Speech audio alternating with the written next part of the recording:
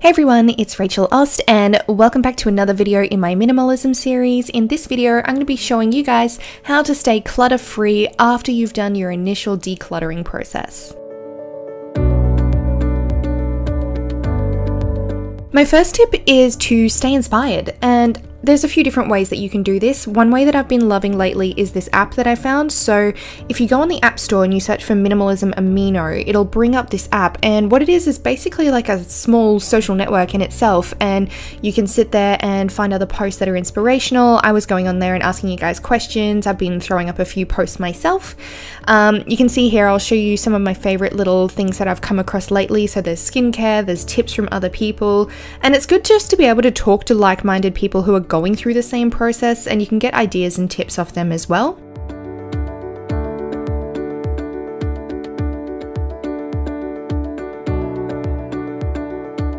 There's so much stuff in there too, and oh, how funny is it reading about yourself as a YouTuber?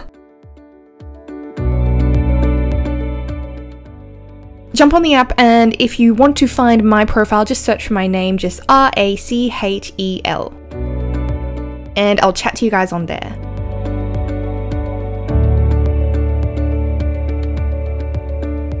My second tip is to focus on why you started the decluttering process in the first place. So for me, I find personally it means that there's slightly less cleaning. I have more time to relax rather than just cleaning all the time.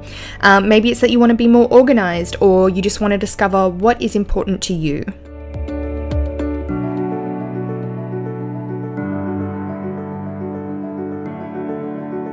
To keep clutter out of the home, make some new habits. These don't have to be massive things. In fact, I would suggest making small habits that are more maintainable. So for example, adopt a do it now mentality, where if something needs to be done, you do it straight away rather than procrastinating and leaving it.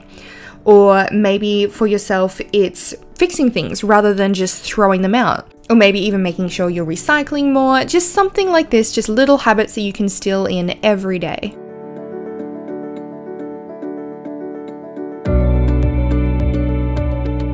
This one's pretty important, and that's to shop carefully. So something that I like to do personally is have questions for myself. So for example, if I'm buying clothing, some questions that I'm going to ask are: 1, do I actually need this? 2, am I going to notice if I don't own it? 3, am I actually going to wear it regularly? 4, is the quality going to last? 5, will the style last, or is it just another fast fashion trend? Even things like grocery items can be considered more carefully, like do you go to markets, or maybe if you're short on time like I am, it's about shopping online, and that way you're only getting the necessary items and you're not bringing in all the extra junk into your house. Manage your sentimental items. So I know this one's difficult for a lot of people. I don't have any myself to even show you guys in this clip, but take a camera, take some photos of the items, and that way you've got the photos forever. It's worth figuring out, are you more attached to the item itself or just the idea of it?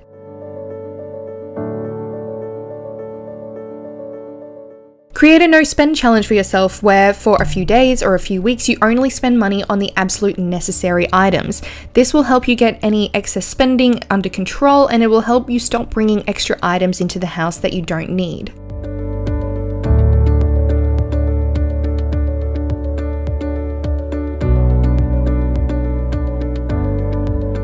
Do one extra decluttering or organization job per day. This is particularly great if you're at the start of your journey. I do have a 60-day challenge if you want to get onto that, which I'll probably link in the description box anyway. So for example, one thing for me is decluttering, especially things like skincare, because they happen to build up. And journal it. What keeps coming back into your house? Why does it keep coming back into your house? So as with my previous example, it's skincare, and that's because I've had skin problems, and so I try out different products and all of that sort of thing. So that's where I know that I have to get that area under control. Look at what's happening regularly and figure out how you can solve it. I hope you guys enjoyed this video. Don't forget to check out the rest of the minimalism series in the playlist in the description box, and I'll catch you all in my next video. Bye!